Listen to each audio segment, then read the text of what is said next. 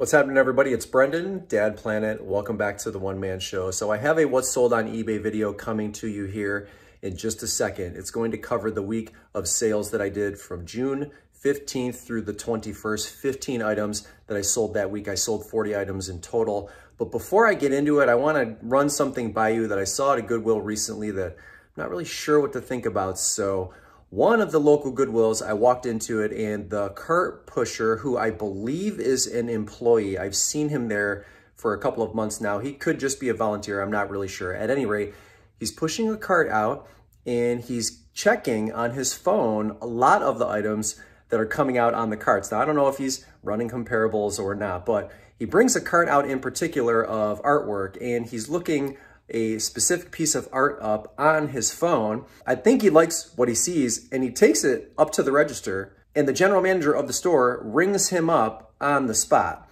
Now, is this a new policy for new hires at Goodwill? Are the employees now allowed to shop the goods that they are putting on the shelves? This would be an incredible perk to working at Goodwill, but I find that weird. I've never seen anything like that before. It's amazing if they can do that, but I would like to know your opinion on that because that strikes me as maybe a little bit of a conflict. I'm not really sure. At any rate, let me know what you think about that, but let's get into the bolos.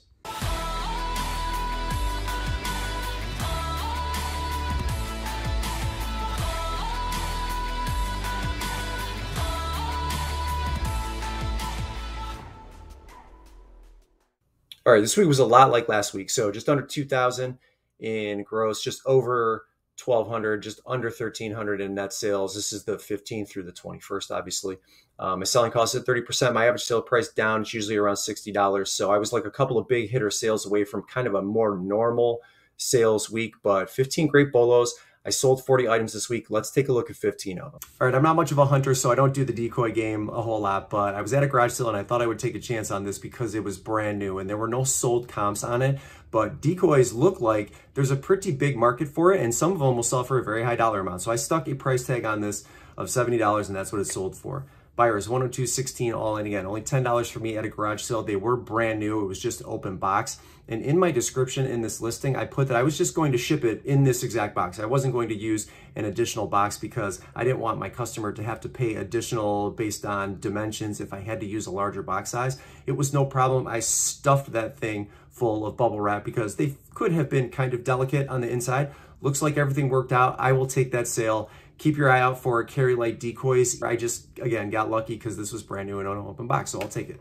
I almost threw this hat out. When I was running the comps at the time, there weren't that many great sales on it. And so I was like, yeah, maybe I should just toss this and let it go. I'm glad I didn't. I listed it. I put $20 on it, and that's what it sold for in a relatively short amount of time. So this buyer is $32.72 all in. And I mean, maybe it cost me 30 cents and it only took 5 weeks to sell. So I'm extremely excited for that, and it stayed in Columbus. Very timely sale here. I did pay up for this pair of shoes. You saw me source this in one of my thrift run videos. I think I paid $20 for them and I sold them for $55. I had them listed for $65. I will take it. I wanted to move them before the holiday and that's exactly what happened. So this buyer is $64.25 all in. They are Saucony Kinvara 12s, the stars and stripes, the USA style, whatever you want to call it.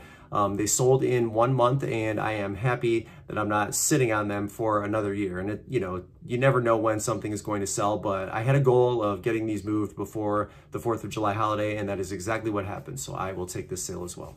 When I'm at the bins, I'm very careful when I'm sourcing Converse, even though Converse is by the pound, because their soles, the midsoles, the canvas shoes, they can be kind of heavy. So this was a little bit of a heavier shoe, this pink high top. The style number on this one is M9006. It is a bolo. Please keep your eye out for it. I feel like I gave a pretty good deal here at $25.49, and the buyer is $38.36 all in. So at the bins, this is probably going to cost around $3 or so, because again, some Converse are a little bit heavier, so you have to watch, even though you're paying by the pound, and generally that's cheaper than buying in the retail stores. You have to watch. Some shoes are really, really heavy. So, you'll see that with a lot of boots. Boots can be really, really heavy, and some of them become cost prohibitive, even at the bins. As it stands, the M9006 pink Converse is a bolo. They sell relatively well, so I got lucky with this style. Keep your eye out for it. Good seller. This shoe is a perfect example of a shoe that's on the heavier side. So this is going to be about $3 to $4 even at the bins because it's heavier. It's the Merrell Chameleon 5. I know I can get between $30 and $50 for this pre-owned. And so that's where they landed. I think I had them listed at $40 and they sold for $34.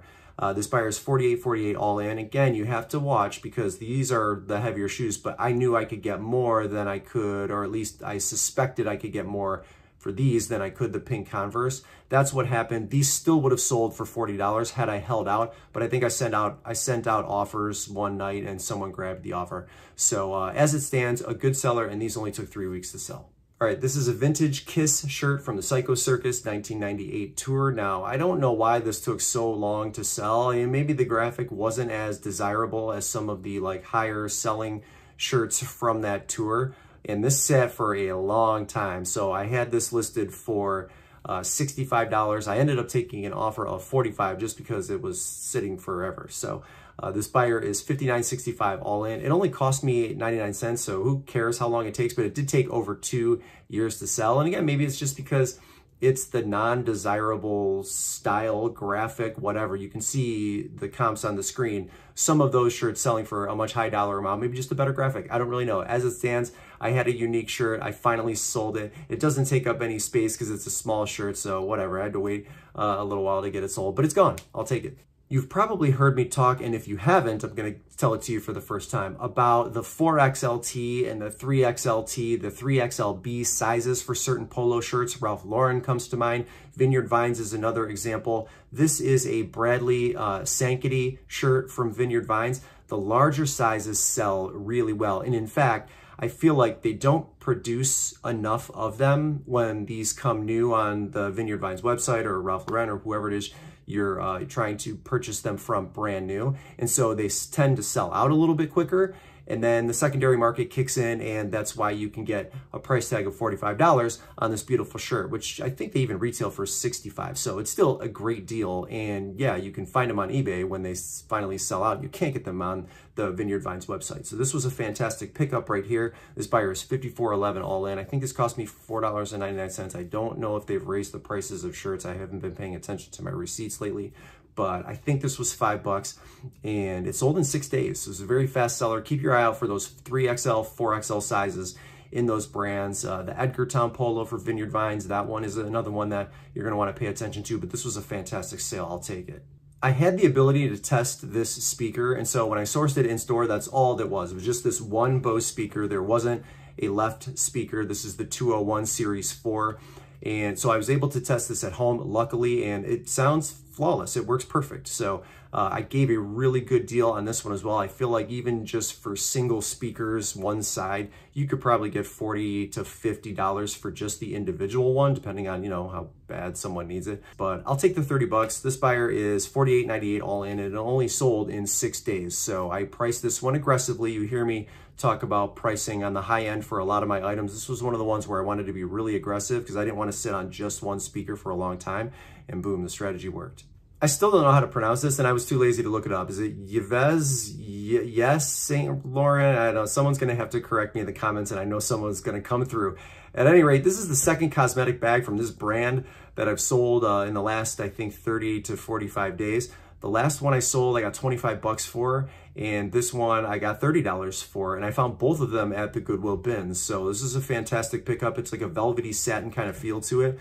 And the buyer is $36.36 all in. I mean, maybe a quarter of this cost me because it is insanely light, and it only took 5 days to sell, so it was a very fast seller. I've actually seen, and you'll see it as well, in the sold comparables, someone just sold one of their bags, the same exact bag, for 50 bucks. So I want to be like them when I grow up. That's my kind of pricing. I thought 30 bucks was fair, but now you know you can probably get 50 for this if you see it. This is a great pickup at the bins because you pay by the pound. It's next to nothing, and this is a brand that is sought after, obviously, for perfumes. So the cosmetic bags is like a perfect complement to those. Wonderful sale. Keep your eye out for cosmetic bags, especially from this brand. I'm not going to try to pronounce it again. I am full force into Halloween sourcing right now, as you will see towards the end of this video after the polos.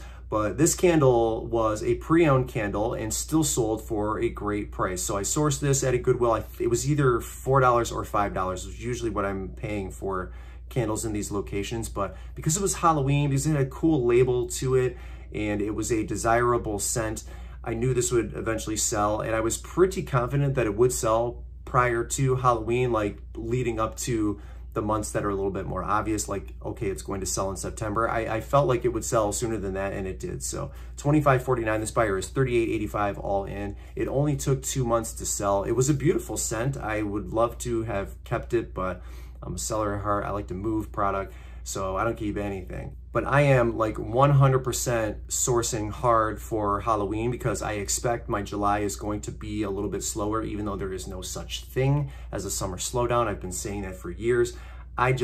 The way I source, the items that I source, the style, and the time I put in, July ends up being a little bit of a slower month. We have tons of birthdays to celebrate, so I'm not working as much, and that contributes to my slowness, not because the world is falling apart and all of these other excuses you hear people use about summer slowdowns.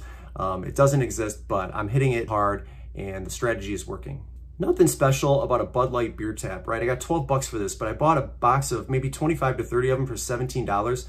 And this is one of the last to sell. I only have 1 or 2 left. I did, I think, over $300 in gross sales from that box. So that was a fantastic sale. What I'll tell you is, when you're at garage sales or estate sales, really focus on beer taps if you see beer tap handles, if you see them, because there are so many that sell. It's, you know, both a utility function, and I think people collect them as well. So there are some comps that I'm going to put on the screen, and there's actually a Budweiser one, the Budman, that you really want to keep your eye out for if you're out tearing through people's garages. But just them in general, there's some knobs that are like, they're like circular shaped. Those go for $200–300. There's some that are like gold or bronze that are over $1,000. They sell incredibly well, and there's a huge use for them and a big collector's market for them as well. So 12 bucks, you know, no big deal. This buyer is $27.55 all in. I mean, it cost me like 50 cents to $1. And this one sold relatively quickly. It sold in about a month. So keep your eye out for beer tap handles. Very timely sale on this pair of shoes. The Golden State Warriors won the NBA championship, and then the following morning, these shoes sold. Thank goodness. So I only had them for 4 months. It wasn't like I was carrying them for a long time. They're Steph Curry Under Armour ones, and I got 50 bucks for them. So this buyer is $61.75 all in.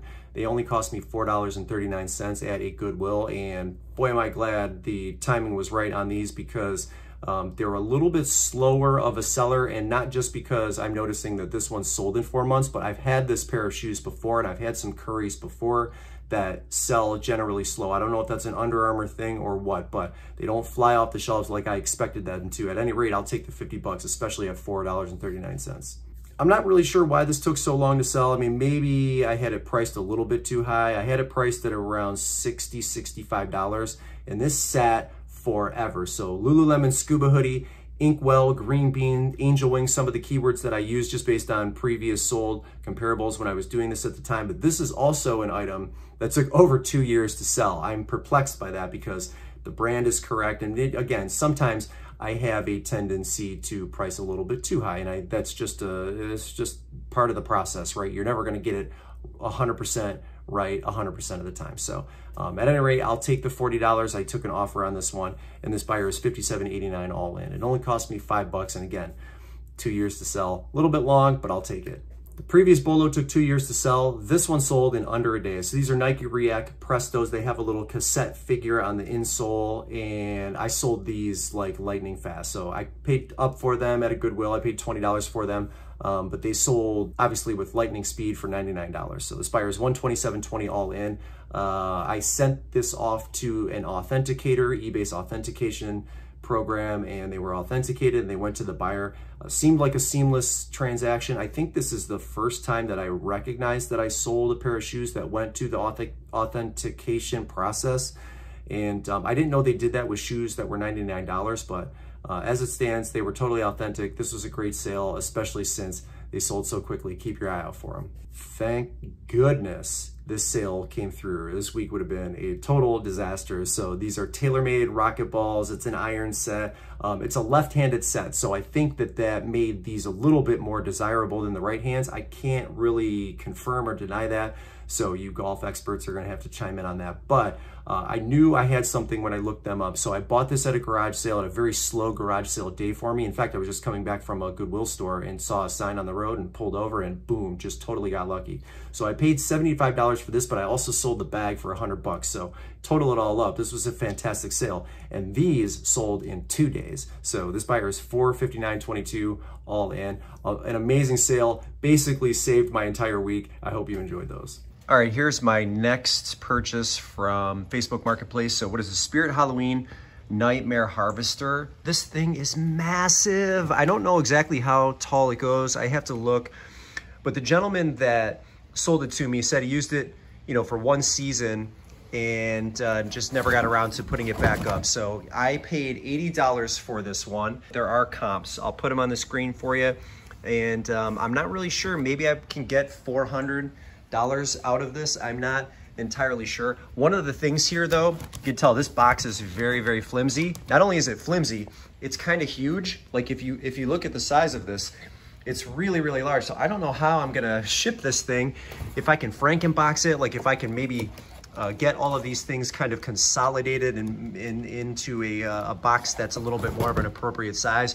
But this thing is flimsy, and so I'm gonna really struggle shipping this, but I know it's possible. So maybe I can get $400 out of him. But like I said, in July, I'm focusing hard on October. So maybe I can make up the sales loss difference from July in October. So interesting pickup here. Are the Goodwill employees allowed to shop on the spot in your area? Let me know about it. Brendan here, Dad Planet, the One Man Show. Thank you so much for tuning in. Hit the like button if you liked what you saw or you learned something today, and then always consider becoming a member of the Dad Planet family by subscribing and hitting the bell notification icon so that you know every single time I upload a video to YouTube. That is all I have for you. I appreciate each and every one of you, and we will see you in the next video.